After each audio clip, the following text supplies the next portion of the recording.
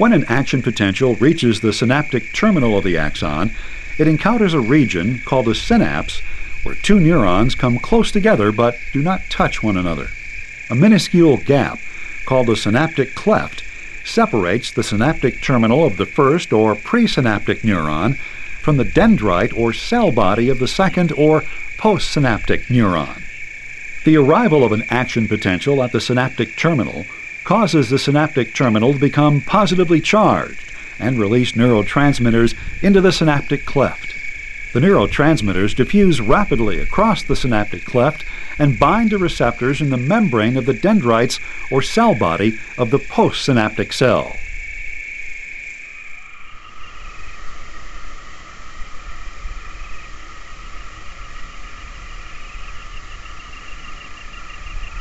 Each type of receptor in the postsynaptic membrane binds to a specific type of neurotransmitter, and after binding to a neurotransmitter, the receptor causes specific types of ion channels in the postsynaptic membrane to open. As ion channels are opened, ions flow across the cell membrane of the postsynaptic neuron along their concentration gradients.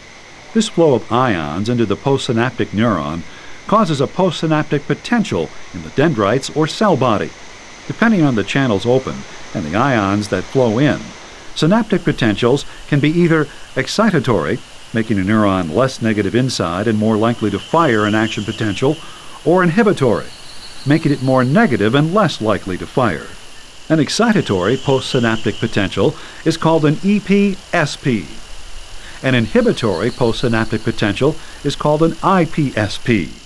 A synapse that produces EPSPs in the postsynaptic cell is called an excitatory synapse, while a synapse producing IPSPs is an inhibitory synapse. Postsynaptic potentials cannot travel far in a neuron. After a few millimeters at most, the ions leak back across the membrane and the signal is lost.